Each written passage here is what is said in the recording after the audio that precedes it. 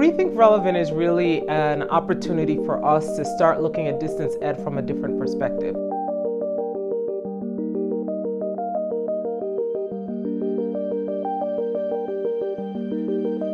As a society, we're changing the way that we transfer information from one generation to another.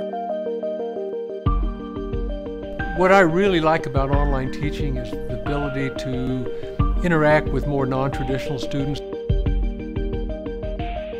Online learning is not what it used to be in so many ways. That, I think, has really kind of upped the game. There's more resources available and more ways to interact with students.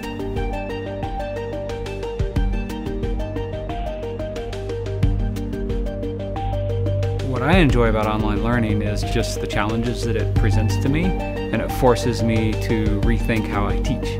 Because the success is when somebody learns something, right?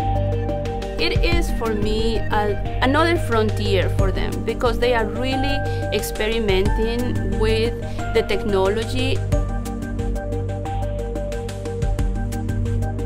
I knew that I wanted to further my education after high school.